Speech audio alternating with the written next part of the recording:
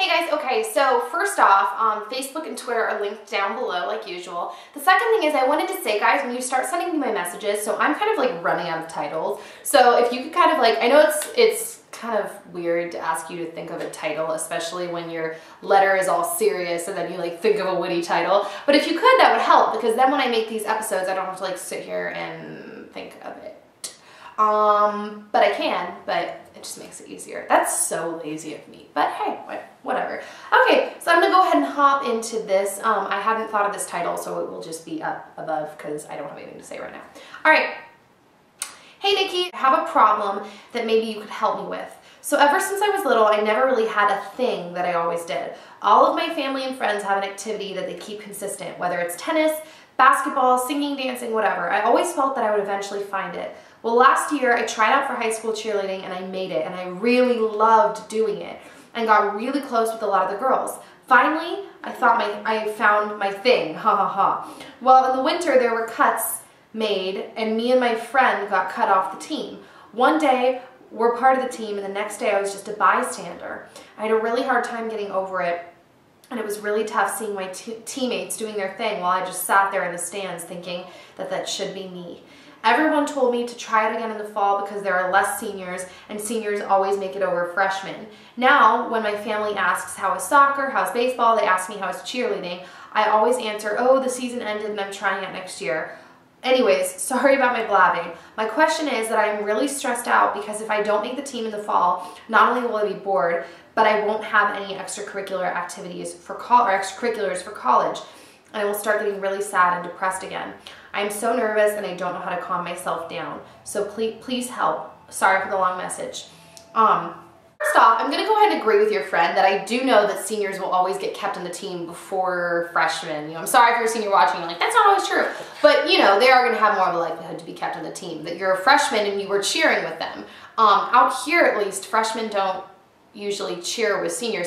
Shayna! Okay, anyways, yeah, sorry, I was asking my sister. I don't think they usually cheer in the same team out here. But anyways, so that's pretty cool. But you have to remember, and this is gonna be really hard to take, and I wish I could give you guys some specific examples, but I kind of can't. It's kind of private. But I've had multiple things in my life where, you know, there's been a lot of times in my life where I've wanted something so badly and I've worked so hard for it, and I just end up being the underdog, and I end up not being the one picked, and I end up not being, you know, the one on top.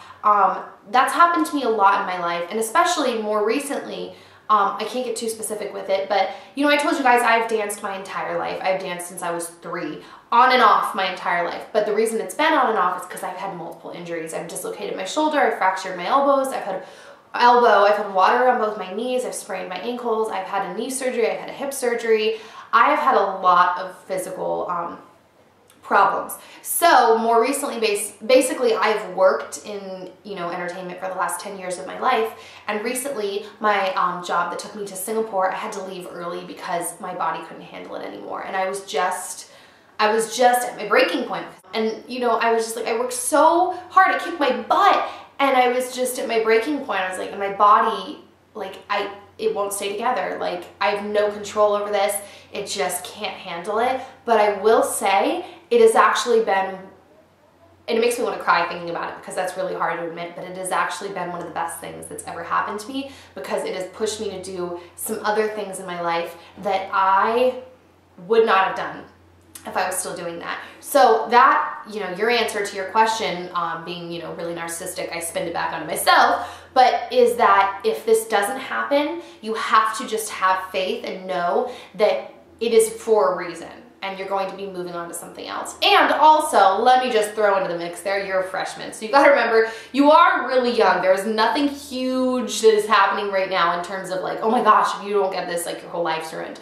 But I do understand the feeling of it, because I know what it's like to love something and want something so bad and not be able to do it. I love to dance, guys, and I can't.